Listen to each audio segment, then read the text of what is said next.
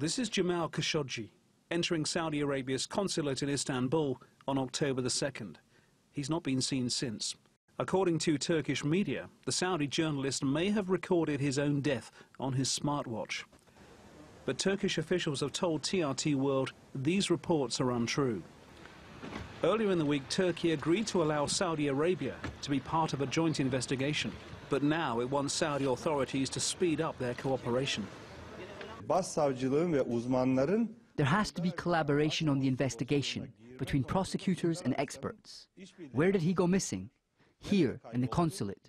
So, for the sake of this investigation and any outcome, we haven't yet received any proposal to cooperate. We want to see one. Our prosecutors and technical crew have to go inside, and Saudi Arabia has to collaborate with us.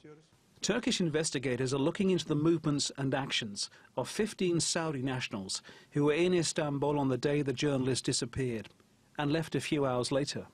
And there are allegations that Khashoggi may have been murdered inside the building. Such an act is actually an attack on all the values of the democratic world. It's an act that will never be forgiven or covered up. Saudi officials have dismissed the allegations, calling them baseless, while the US President Donald Trump has said Washington will uncover the truth. He says he'll be speaking to the Saudi Crown Prince Mohammed bin Salman. I haven't called him yet. I will be. I will be. And I will be also calling King Salman of Saudi Arabia, because I think it's appropriate for me to ask him what is going on. Probably tonight or tomorrow. Other countries are putting the pressure on Saudi Arabia as well.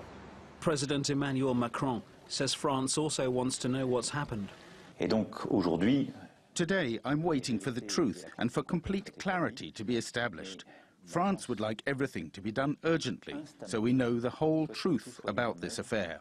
The initial elements are extremely worrying and deeply serious. The outcry has led to several international organizations withdrawing from an economic meeting in Riyadh later this month.